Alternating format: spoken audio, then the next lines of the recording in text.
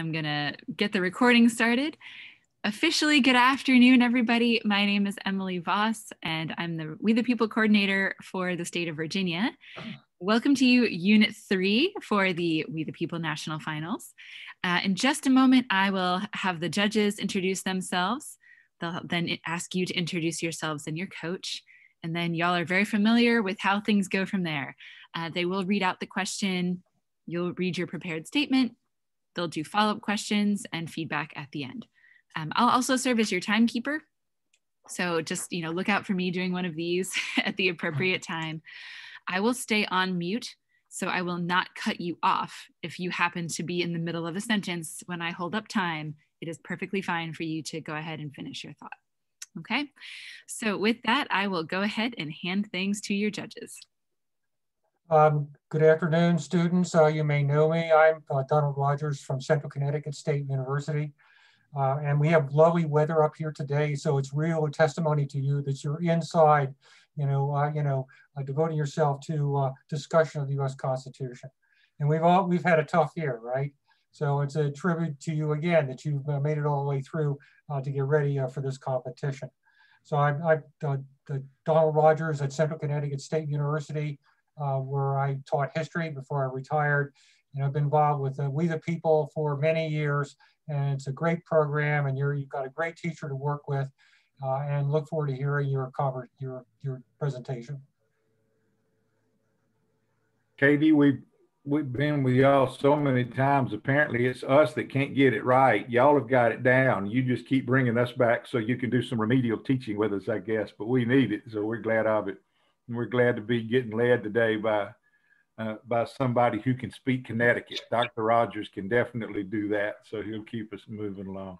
I'm Mike Miles from Birmingham, Alabama, and I've enjoyed watching your team before. Seen some of you on the screen before, but Katie, it's nice to be with your class again. What a tribute to you they are. We're glad to see them. And my name is Joe Stewart. I teach in the political science department at Clemson University in South Carolina. Donald has been pointing out to both Mike and me all day what good weather you have in Connecticut. And Mike and I are trying to stay above water down here in the Southeast. So, but I am happy to be with you today. Relax. We're going to have fun learning from you about the Constitution. So let's go have fun. Please introduce yourselves. Good afternoon, judges. We are Unit 3. Our unit focuses on how the Constitution has been changed to further the ideals in our Declaration of Independence. My name is Rachel, and in the fall, I will be studying biology at Fordham University. Hello, judges. My name is Sai, and I'll be studying math at the University of California, Berkeley. My name is Lauren, and I'll be studying psychology at Penn State University. Hello, I'm Rohit, and I'll be studying economics at Duke University. But for now, we are all seniors at Trumbull High School, and this is our teacher, Ms. Boland. We thank you for being here today. Good to see you all. Great. So we're going to start the weekend off with you talking about question number 1. And for the purpose of the recording and to remind us all of the questions about, I'll read you the question. Starts out with a quotation, as you know. Quote, "I do not think the United States would come to an end if we lost our power to declare an act of Congress void. I do think the Union would be imperiled if we could not make that declaration as to the laws of the several states." Unquote. What impact has judicial review had on federalism? Is judicial review a counter-majoritarian practice? Please support your position. What limits, if any, would you place on the practice of judicial review? Please go ahead. One of the Federalists' most important goals of the Constitutional Convention was to forge a strong set of federally enforceable rights against abusive state governments, a goal dramatized by the Catalog of Rights in Article 1, Section 10, the Federalist forebear of the 14th Amendment. These concerns stood in a stark contrast to the beliefs of the Anti-Federalists, which centered around limited central governments, in recognition of the distinct character, history, and laws of the sovereign colonies. History proved the Federalists right. We agree with Justice Holmes. The federal judiciary's ability to declare a state law as void is fundamental to the protection of liberty enshrined in the Constitution. Justice Holmes' opinion was shaped by the horrors he witnessed as one of the few officers of the Massachusetts cavalry to survive the Battle of Gettysburg. He understood that what the framers had laid out in Article 1 was insufficient, that the 14th Amendment and its prefatory language, no state shall, would usher in a new and necessary paradigm in the battle over federalism in our Constitution. Since that reconstruction, judicial review has been the tool that has steadfastly protected the rights of all citizens, and in many cases, even non-citizens. Using the doctrine of selective incorporation, the Bill of Rights has become a bulwark of rights against all government conduct. By applying many of the rights in the Bill of Rights as against states, more than a century of Supreme Court jurisprudence has pushed the fight for civil liberties and individual rights forward. For example, in the 1925 case Gitlow versus New York, the court struck down a state law that punished advocating the overthrow of a government by force. In Gideon versus Wainwright, the court overturned a Florida law that stated a lawyer could only be appointed to a defendant in capital cases. In Brown versus Board of Education, the court invalidated state segregation laws that violated the Equal Protection Clause of the 14th Amendment. In Tibbs versus Indiana, the court declared that the 8th Amendment's excessive fines clause is an incorporated protection applicable to the states in 2019. To be clear, in each of these cases, the Supreme Court struck down a law that was validly passed by a duly elected state legislator. In other words, in the context of invalidating state laws, there's no question on the matter. Judicial review is inherently a counter-majoritarian process, as it is contrary to the majority will as expressed by representative institutions. And while the idea of 9 unelected justices having the power to overturn the sovereign will of the people may be discomforting for some, it is precisely what is necessary. In recent years, many have accused the court of usurping the powers of Congress and thus exploiting this counter-majoritarian practice. In cases such as Bush versus Gore, Citizens United versus FEC, and Obergefell versus Hodges, the court has ruled in a manner that many on both sides of the political spectrum see as inappropriate legislating from the bench. Although Congress has the ability to change the size of the court and impeach judges, we believe that placing true limits on judicial review is almost impossible. Judicial activism is inevitable. Because of the difficulty of the amendment process and the polarization in Congress, judicial review offers a slightly more efficient way of making change. We propose that the Supreme Court should only declare a statute as void if 2/3 or more of the justices concur.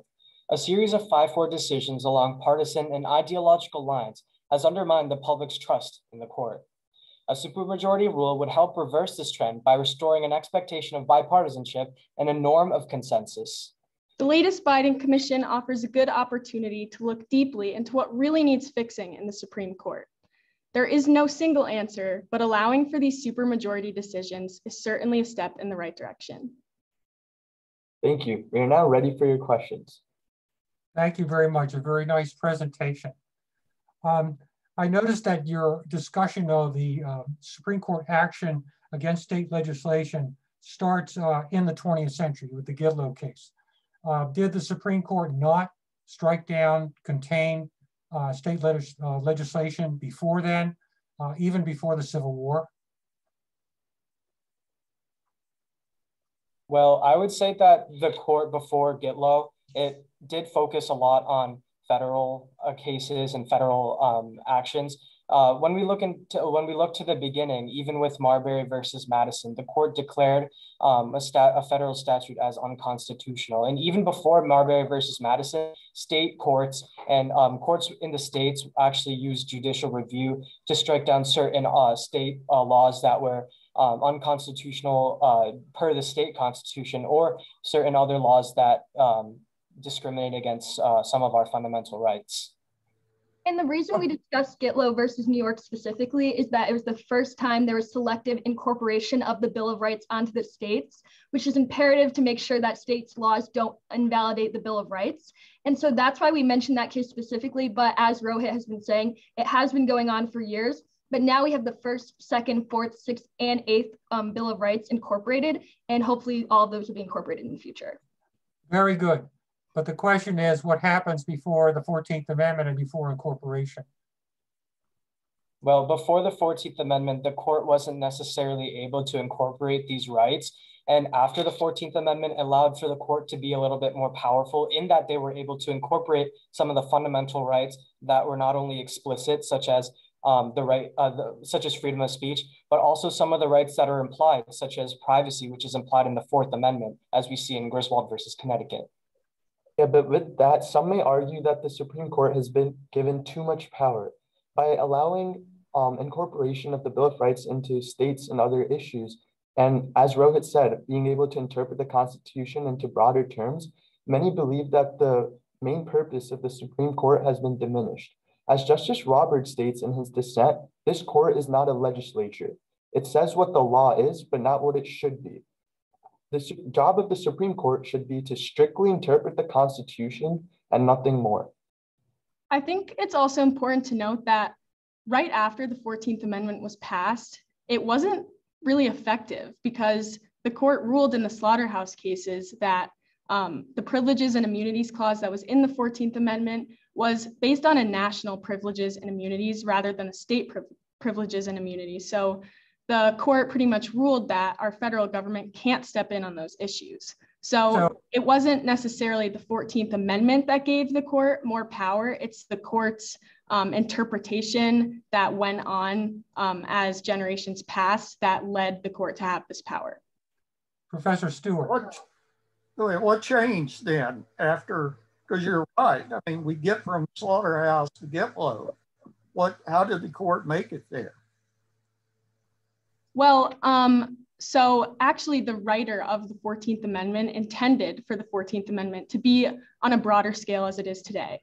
But right in the beginning of when the 14th Amendment was passed, people thought that it was just for newly freed slaves and that it couldn't be interpreted to fit everyone in the United States. So I think that as time has gone on, we've looked to our federal government for kind of the way to protect our rights and liberties that are in the Constitution. And this is when the court started to be able to strike down laws as unconstitutional in order to benefit our individual liberties of both the minority and majority in the Constitution. And I think it's also important to note that the court's ideals and values have changed over time. When we look at the Lochner Court, which was a very conservative court that dealt with a lot of states' rights, we see that the court has ruled more in favor of states and protecting those rights. But as we do move forward into the future, such as the Warren Court was a much more progressive court in that it ruled not only based on states' rights, but also individual liberties. However, as Sai previously argued, basically a lot of people think that the Supreme Court has developed too much power. And as Hamilton actually said in Federalist 78, the people authorize the Supreme Court to pass neither force nor will, but merely judgment. So as Sai was saying before, it can be dangerous that the court has developed so much power, especially in recent history, and especially with the passage of the 14th Amendment. Mr. Miles. You're muted. You're muted. I was so locked in on what you were saying, I forgot to unmute. Are there some equal protection implications, though, in what you're saying if the Supreme Court keeps bouncing all these things back to the state? And in Alabama, if you get 45% of the vote, you can go to the Senate. But if Georgia, you don't get 50%, there's a runoff. And in Connecticut, you can mail in your ballot if you want to. But in Alabama, the legislature shortens the runoff to a point where you don't have time to mail in a ballot. But the Constitution promises me equal protection under the law. If you're voting in Connecticut and I'm voting in Alabama in a federal election and the restrictions are different, has the Constitution and the court failed in giving me equal protection under the law? And if it hadn't, why hadn't it? I would say that it definitely has. And we can look at the court case Shelby County versus Holder as a great example of this, where the court ruled that Section 4 of the Voting Rights Act that required pre-clearance from the states to change their voting laws as void and out of date. But I think in order to preserve these voting rights that we do have an inherent right to in our Constitution, we have to overturn the Shelby County versus Holder decision in order to guarantee everyone equal protection to their right to vote. Yeah, adding on to Lauren, however, I believe that this should be done through a constitutional amendment. It is our job as the people of the United States, when we want a right, we have the ability to fight for it through an amendment, constitutional amendment.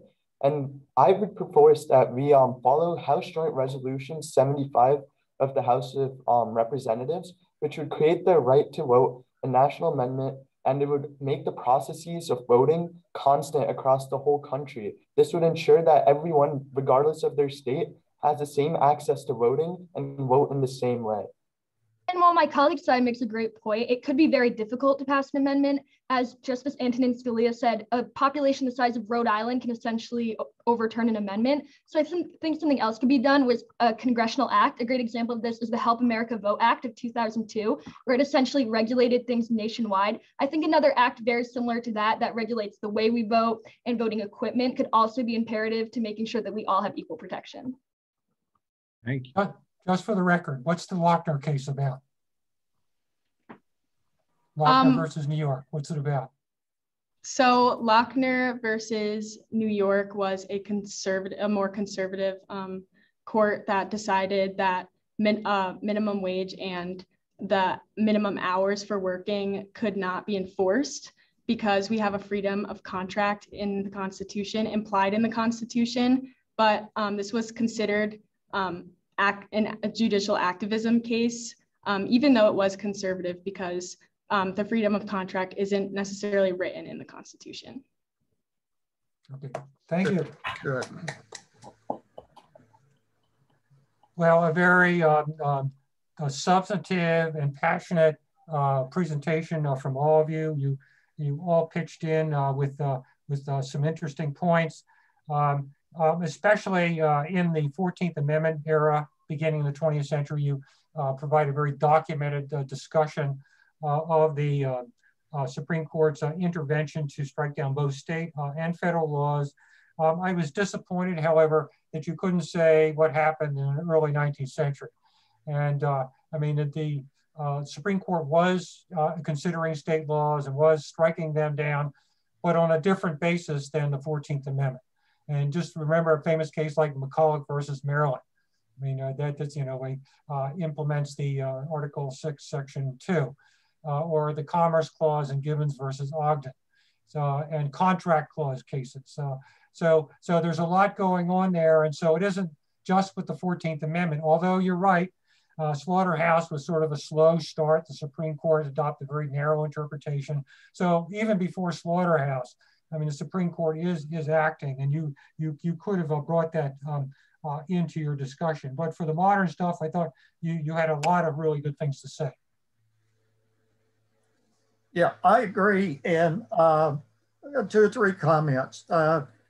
When I was thrilled to hear you mention Slaughterhouse, and yeah, that's what that's the initial impediment that the court puts up in enforcing the 14th Amendment. So where do we go next? Well, we wind up going to the Due Process Clause, and so that becomes the mechanism that's used in Gitlow all the way up through Thames.